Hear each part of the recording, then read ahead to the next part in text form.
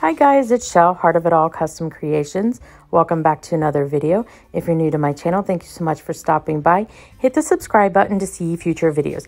I post new videos every Wednesday and Saturday. So today I have an exciting video. It's in honor of the new movie coming out with the sequel of A Christmas Story, Christmas. So let's go ahead and get started. I'm starting with a 30-ounce tumbler, the shape, a Pilsner, I think is what they call it. I went ahead and spray painted it white.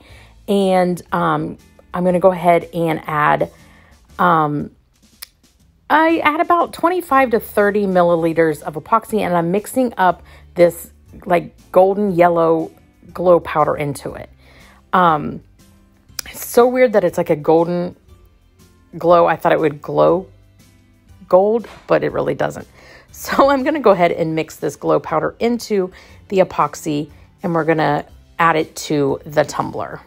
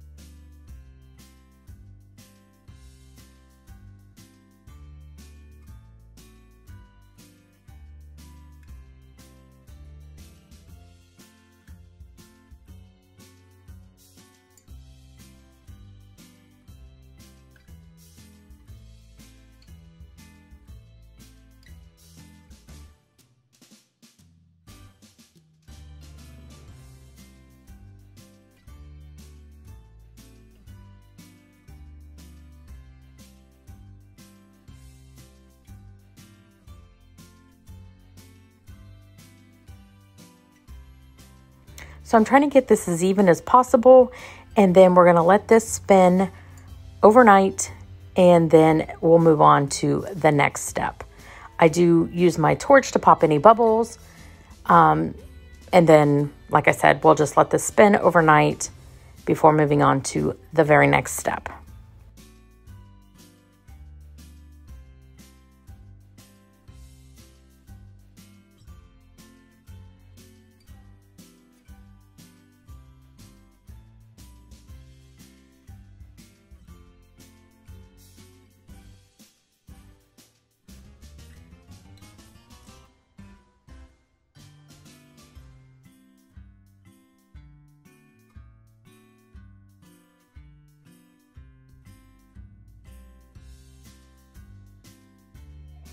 So the next step that I'm doing is I'm taking my tacket. This has already got about a 50-50 ratio of water and tacket, and I'm going to put this all over the tumbler.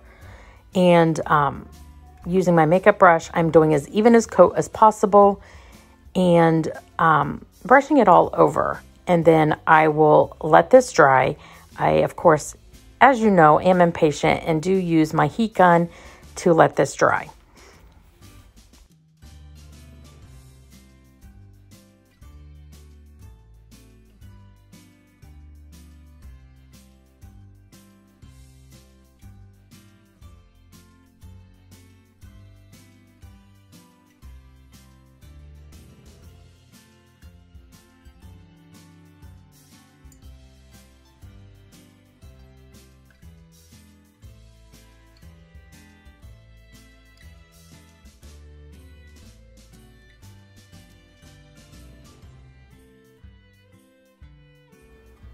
So once that tacket was dry, which is not going to be completely dry, but it's going to be tacky, I did pull out this golden pearl mica powder that I had, which for me was the closest to like a flush colored mica powder that I had. I'm just going to dump this out on the tumbler. And I didn't want to mess up another makeup brush. And I'm just going to use my gloved hand to rub this in all over the tumbler. And I didn't say this at the beginning of the video, but I'm sure you guessed it by the thumbnail. I am making a leg lamp tumbler. And I ended up making a massive mess, which a lot of you know I am a huge messy crafter to begin with, so this is no shocker to anybody.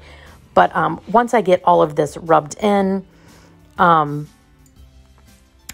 end up doing a very thin coat over this just to lock in that mica powder.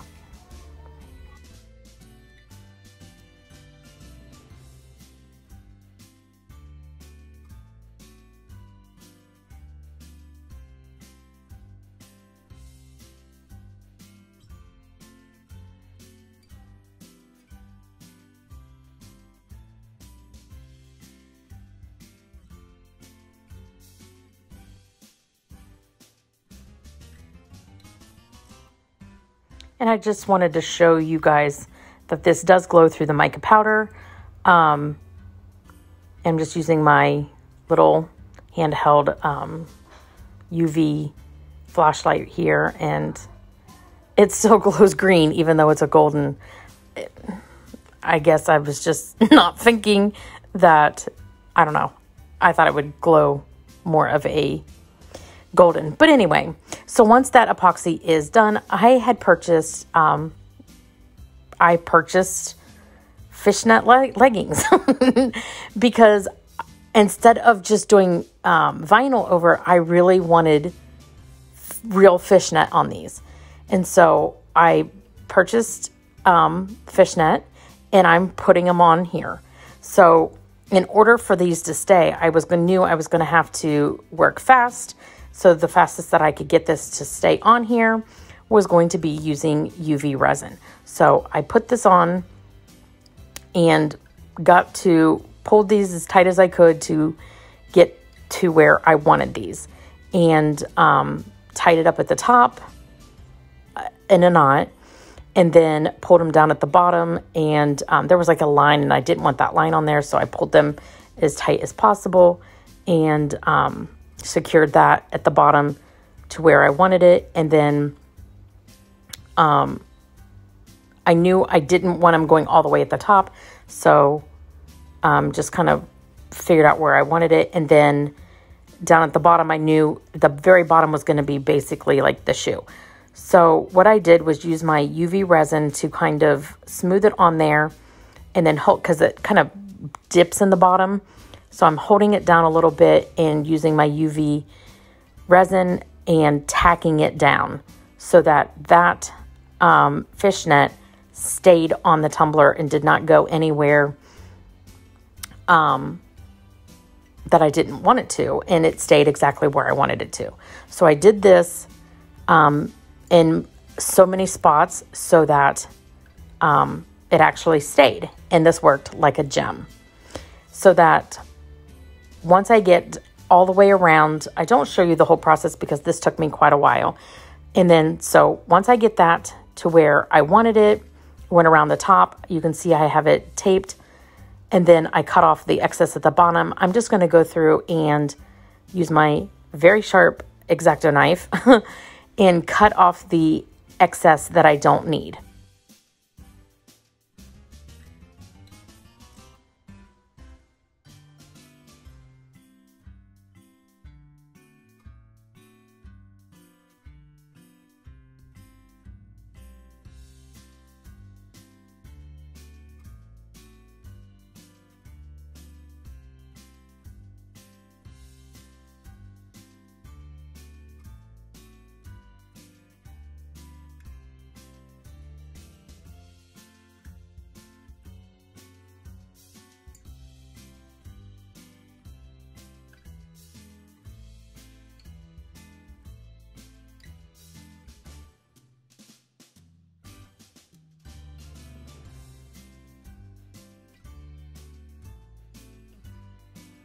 And I do the same thing up here at the top, cut off that excess that I don't need. And I use the electrical tape that I put up there at the top as my guide, because I do need a much straighter line at the top than I do at the bottom, because at the bottom I am going to paint black. Like I said earlier, that's going to be basically the shoe.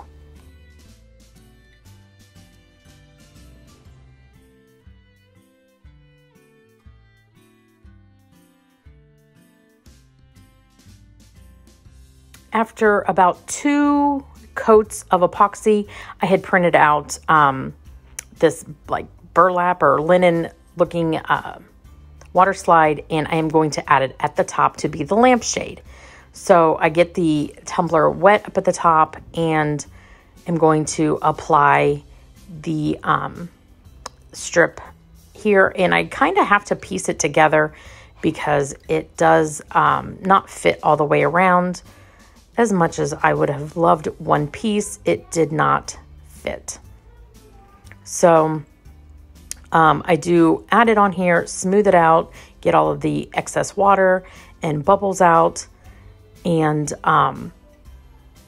you'll see here when I spin it around that I did have to piece one little spot right there,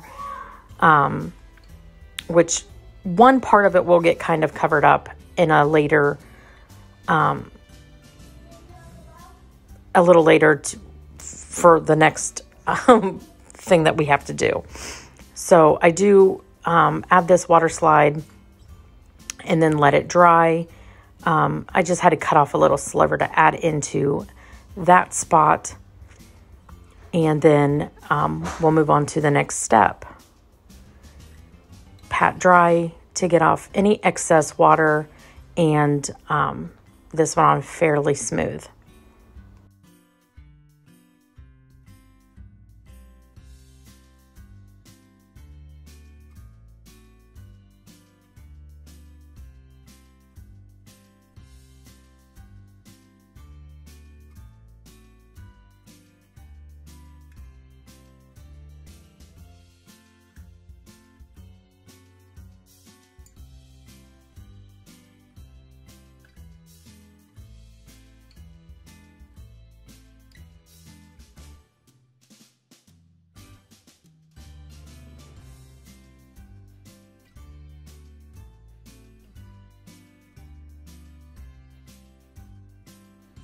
Here I am just adding in the little sliver, and as you'll be able to see, it does overlap the other portions, and it will not matter in the end because one part of it will get covered up and it won't look as bad as it does right now.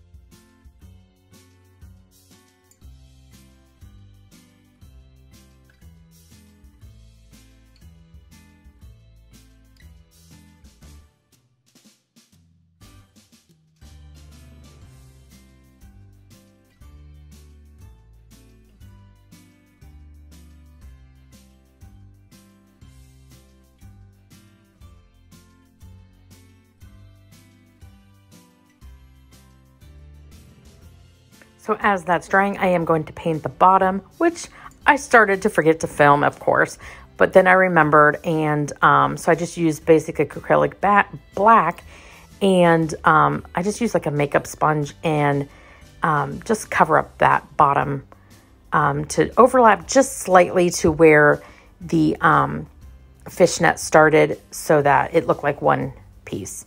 So that's all I did with that, and then removed the painter's tape, the electrical tape, and it turned out really good. So then once all of that was dry, I did add on another coat of epoxy and let that cure.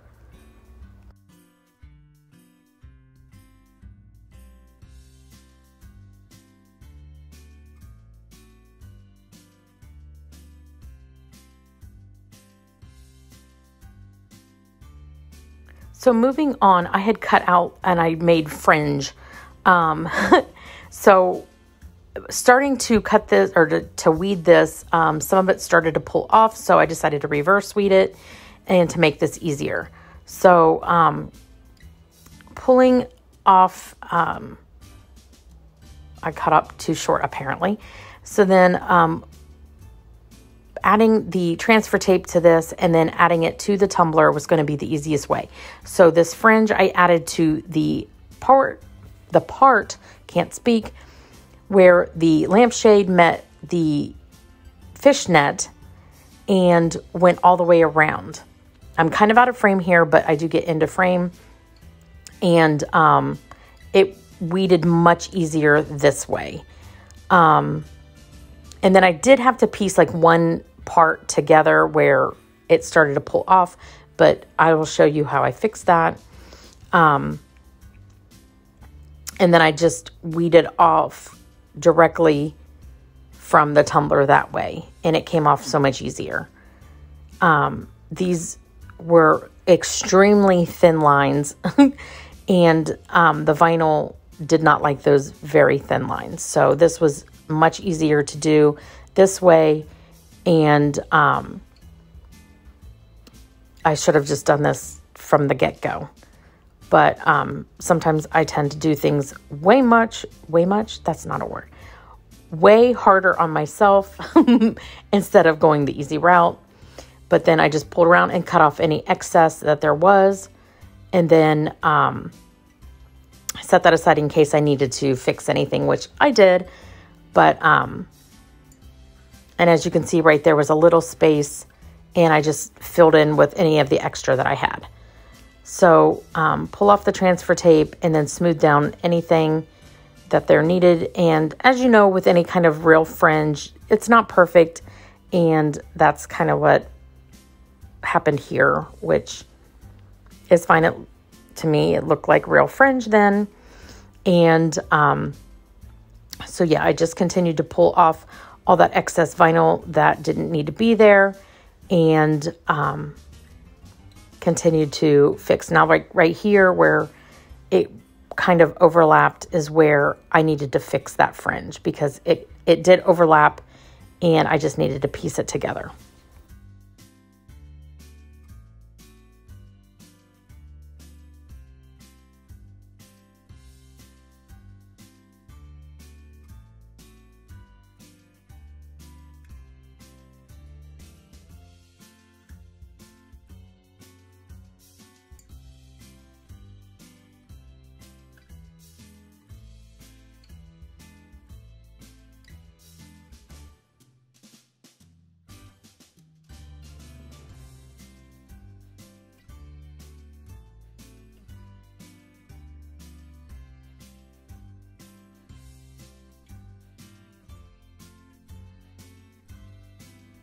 And then I had cut extra lines to go up from the fringe all the way up to the top, just like on the regular lamp, and cut that off just to add the extra element. And then I just run around randomly and added that too.